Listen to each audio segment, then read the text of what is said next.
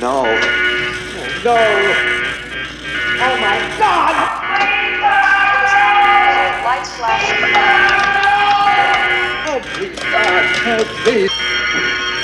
So yeah, unfortunately I've had one of my hard drives fail on me, although thankfully it's not as bad as that scene will lead you to believe. But yeah, let's go through what happened. So this here is my home server. It served me pretty well. I made it back in 2017, and here's all the parts that are inside it. At the end of the day, this thing's pretty much just a glorified file server, although it does a couple other things like collect data from sensors and stuff, so all this hardware's probably a bit excessive, but it gets the job done and is reasonably power efficient. Probably the most important part about this file server is that there's minimal amounts of jank. I mean, there's a little bit of jank, or a fair bit of jank.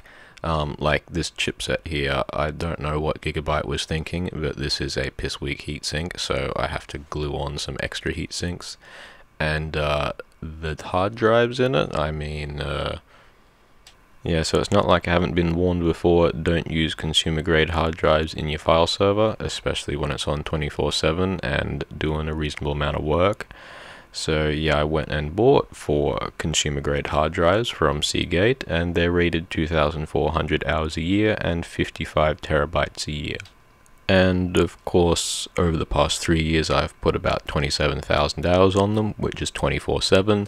As well as 5.3 petabytes of reads. Yeah, I don't think my warranty's valid anymore, but I mean, hey, what's the worst that can happen? Yeah. So on the 1st of every month, I do a scrub on my ZFS array, and I was just minding my own business, and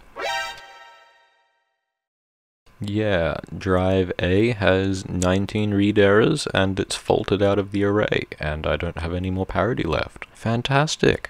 Although this isn't too bad, because previously I have had similar problems with ZFS, either due to it correcting a checksum, which is probably caused by bit rot, or more serious problems that ended up being caused by vibrations. There was a vibration.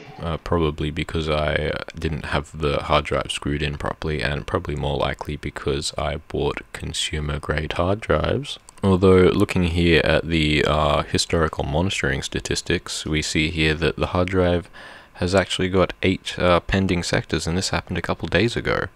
So this certainly isn't sort of the situation we had before. And if we take a closer look at the raw smart statistics, we can see here that there's some seek error rate problems. We have some uncorrectable errors. The command timeout is insane. We have some high fly writes, which are certainly not good. And yeah, these pending sectors, although they're not reallocated sectors yet. And to make doubly sure, I took the hard drive out and put it into my Windows machine to check it with Crystal Disk Info, because smart statistics are always a pain to interpret, and it was telling me pretty much exactly the same thing: hard drive have bad day, back up now. And that's exactly what I did. And rather amusingly, you can see here on my network activity the 2 days I spent desperately transferring data off the server onto my offsite backup hard drives. And after those 2 days, once I knew my data was safe on the 3rd, I decided to run a ZFS scrub to see whether or not that would fix the problem. I don't know, maybe something weird happened. And it corrected 10 checksum errors, which is quite good. It didn't have any more read errors. But yeah, the number of pending sectors kind of went up a little bit. Never a good sign. And those smart statistics, they weren't looking too hot either. They're kind of getting a bit worse. So maybe I should check all of the sectors on this hard drive properly. And so I ran bad blocks in the non-destructive mode, not the default read-only, the non-destructive read-write test. And yeah, it returned 14 read errors, certainly not a good sign. But even worse, the number of pending sectors skyrocketed to 121. And so after that, I did a short and a long smart self-test on the drive, and both of them failed with read errors. Yeah, this hard drive is screwed. So time to go to the local computer store and buy a new hard drive, and oh, this product is unavailable. This product has been discontinued. This product is no longer available. Brilliant. What am I meant to do now? I need the same hard drive to put in the array. I can't get a 5000 RPM drive and whack it in there. It's going to be a big mess. I mean, Newegg does have it in stock in the United States. It's only $136 dues. But do I trust international shipping of a hard drive? No. So, I mean, hey, let's have a look at this hard drive again. It doesn't sound like it's a rock tumbler yet, and it hasn't actually reallocated any sectors. It's just marked them as pending. One thing that I noticed is that I could quite perfectly read the sectors that were supposedly bad, and they didn't give any errors. They were still there, so they still had the data, and reading them several times didn't reallocate the sector. So maybe we can recover it. Maybe there's been some sort of weird situation where maybe one of the tracks has had a bit of a vibration problem and gone over a different track or something weird a little bit, and I don't know. So I decided to completely reformat the hard drive, which, oh my god, that has to be one of the most difficult confirmation windows I had to okay. Oh no, don't want to press that button. Oh, me data. But I did manage to get enough courage to press that button, and several hours later, after it had completely rewritten the hard drive with zeros, all of the bad sectors were gone. No more pending sectors. And I mean, I was expecting it to reallocate the sectors, but they were completely gone. But hey, I don't really know how it handles reformatting it. It could have been a false flag and the bad sectors were still there, it just didn't flag them anymore. So I ran bad blocks again, but this time in the read-only mode, so it would be faster, and that returned 0 errors, which was quite a surprise. So evidently in this situation we didn't have any read errors. And so I decided to test with the destructive bad blocks mode, where it writes 4 different test patterns, and it worked perfectly. So that's a surprise. Maybe this really was just some sort of one-time random problem that the drive encountered, and reformatting it has fixed it.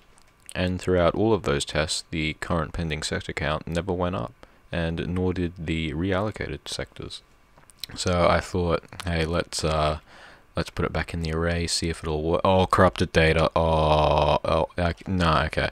When you put it back in the array and you've erased the data, it says corrupted data because there's no data there.